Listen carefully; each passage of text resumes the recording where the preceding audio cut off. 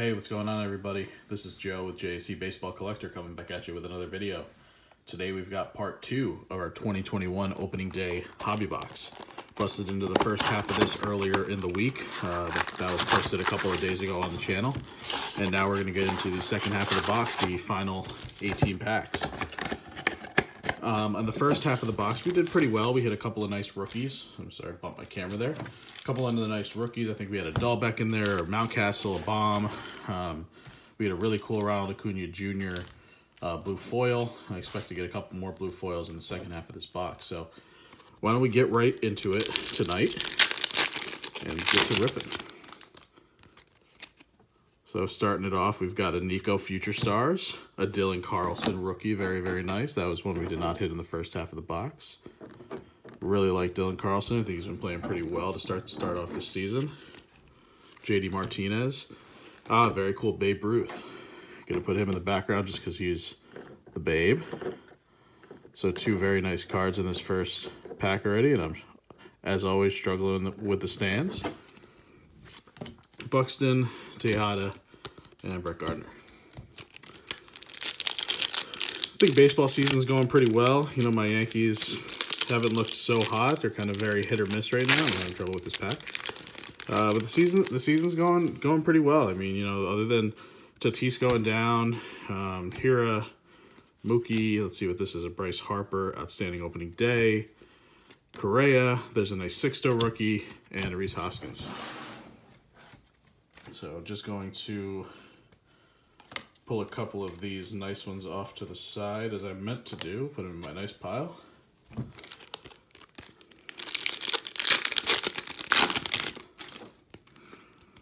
There's a Brendan McKay Future Stars. He's still rehabbing. And there's a Joe Adell rookie card. Very, very nice. So Adell's another guy who hasn't quite made it up to the bigs yet this year. We'll see when he finally does. Oh, and there's Mr. Met. So we have Mr. Met and Mrs. Met from the last video. You can make a little pair there. Ramon Laureano, who I believe is off to a very nice start this year. And there's Tyler Stevenson. Shout out to Professor Collector. That's this guy right there. But yeah, I've actually not been super plugged into baseball these last few days between, you know, the Masters and just work and other things. You know, other than catching a bit of the Yankee game. I'm not entirely sure what's been going on in the league, so I'm going to have to do a little research into that. There's a very nice Christian Pache. We're doing pretty nice in the first half of this box, or the first half of this, the second half of this break. Getting all the big rookies. There's a Harmon Killebrew, Legends of Baseball. This is a pretty nice little set. I wonder how many cards are in this Legends of Baseball set, because I definitely would like to maybe put that one together. Was that Alex Gordon? Yeah, Alex Gordon, and it's Reese Scooball. So yeah, I'm going to have to, you know, check in on the league. You know, having a rough first week of fantasy baseball. I think I'm in 4 leagues, and I'm only winning in 1 of them. As of right now, there's that Sano. We saw that one in the last video where he's sprinkling in the dirt. There's a Philadelphia Phillies opening day. Oh, and we hit a relic. Kevin Kiermaier. Didn't even feel the thickness. A Kevin Kiermaier little patch opening day relic. Congratulations, you've just received an opening day relic card from the 2020 opening day baseball. So very nice little hit there. Definitely cannot complain about that. So let's make room for him in the middle. You know, not the biggest Kevin Kiermaier fan, not exactly the guy you want to hit if you're gonna, you know, have to hit a relic, but it's still not terrible.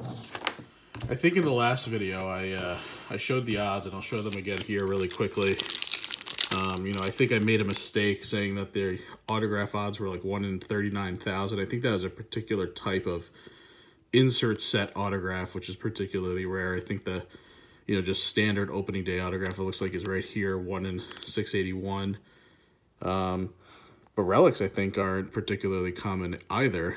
Looking on here, Diamond Relic, is it that one? 1 in 655. So, you know, pretty rare, that's for sure. I think it's 1 in 655. So we definitely lucked up and beat the odds hitting that right there.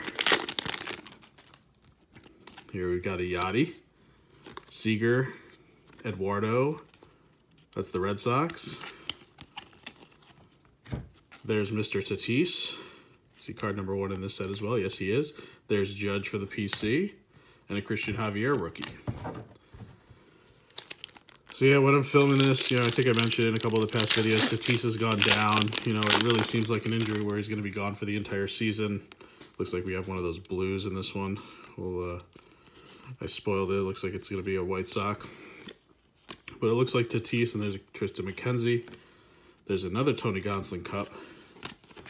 And a Yoan Moncada blue foil. So it looks like Tatis is going to be gone for the year. They only put him on the 10-day disabled list, saying they're going to try to avoid surgery for the time being. But, it really seems like that's probably going to be where this ends up, is with him, getting some sort of surgery on that right, on that shoulder of his. There's a George Brett Legends of Baseball, Luis Patino rookie, and a Nick Madrigal rookie. Very nice.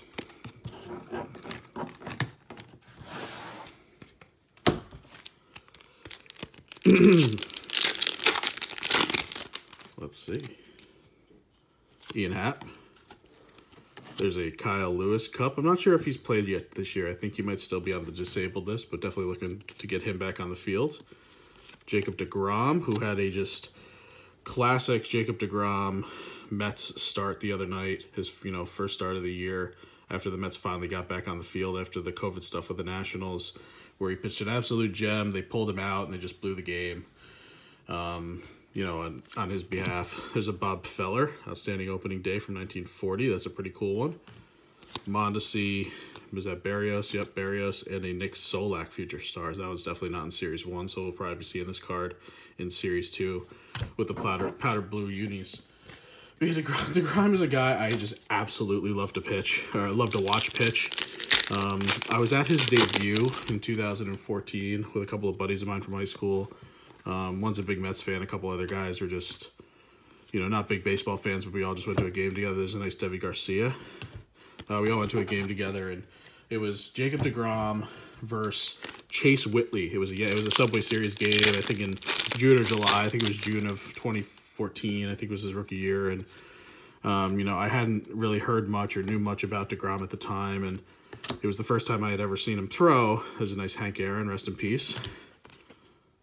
Brady Singer rookie. And there's Kluber, who pitched today for the Yankees, actually, and did not look very good. But yeah, we were at this Subway Series game back in 2014.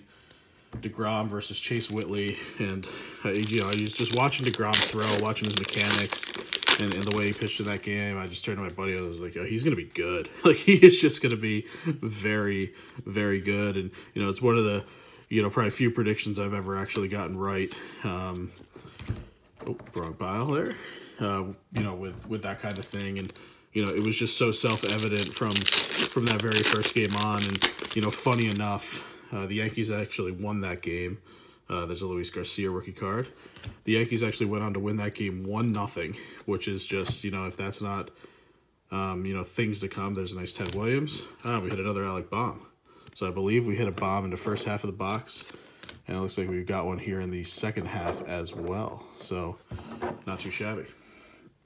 But yeah, the Yankees won that game. Chase Whitley went on to do basically nothing with his career. I didn't really expect much out of him, following him as a prospect back then with the Yankees organization. I don't think anyone really expected him to be anything big, but he pitched a very nice debut.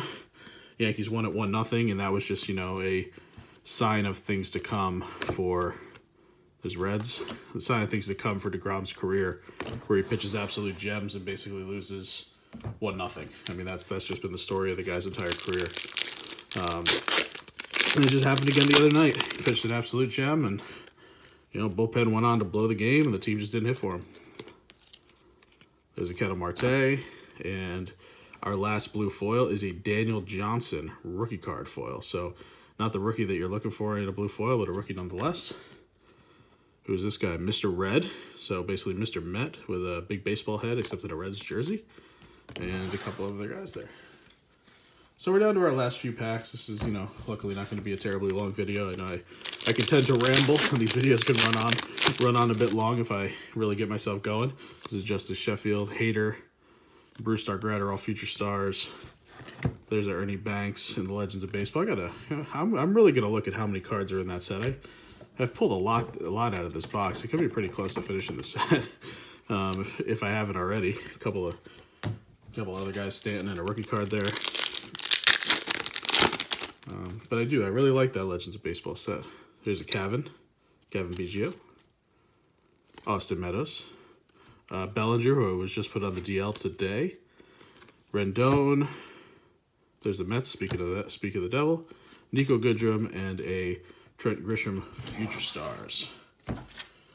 All right, we're down to our very last pack here. Let's see what it holds. If we can get any other nice rookies. Fried, Rosario. There's a Nate Pearson. That's a pretty good one. There's the A's Elephant, Luis Castillo, and Whit Merrifield will close it out. So pretty nice little stack of rookies and inserts here. Just run through it really quickly as usual. We got the Legends of Baseball George Brett, Yoan Moncada Blue Foil, a Tony Gonsolin Cup, Tristan McKenzie rookie, nice Tatis, Javier rookie, Judge for the PC, another Tony Gonsolin Cup card, Tariq Skubal, Harmon Killebrew, Tyler Stevenson from the Reds, Future Stars of Brendan McKay, Future Stars of Nico Hoerner. We got the Bryce Harper 2013 Outstanding Opening Day, Sixto rookie, Pearson rookie, Future Stars of Trent Grisham, the Ernie Banks insert, Brusdar Graterol Future Stars, the Daniel Johnson rookie, Blue Hollow, this very nice Babe Ruth Legends of Baseball insert, followed by Ted Williams, two of the greats of all time, back-to-back right there, Luis Garcia rookie card, Brady Singer rookie card, there's a Hank Aaron 1974 Outstanding Opening Day, Devi Garcia rookie card for the Yanks, I expect he'll be getting the call soon, Nick Solak Future Stars, Bob Feller 1940 Outstanding Opening Day, Kyle Lewis with the Cup, Nick Madrigal rookie, Luis Patino rookie, and then a bunch of rookies in the background here of the top guys. You had Carlson and Pache, Bauman Adele, and then a long odds hit in the box, a Kevin Kiermaier Diamond Opening Day relic with a little piece of either pants there or road jersey. I think it's pants. I don't think they wear a gray road jersey. So that'll wrap up opening day for me. Maybe if I see a box or two out in the wild, retail wise, I'll pick some up. But chances are this is all the opening day I'll open. I generally just do one box of it a year. But like I said in the last video, opening day is always a fun little rip. It's a good budget rip. It's good for kids, especially the way the prices are in the hobby now. You can't go wrong with it. It's basically flagship with just a additional little logo on it. So don't be afraid of it. It's a cheap little $50 box, and it's just a lot of fun. Maybe you'll beat the odds and pull an autograph, pull a relic. But otherwise, you're just gonna get a bunch of nice base cards, a bunch of rookies. You've got some doubles of rookies, I think, in there. So, but yeah, thanks for sticking around, guys. This was a really fun little rip here. So hit the subscribe button, toss me over a thumbs up, and I will see you guys on the next one. Thanks a lot. Take care.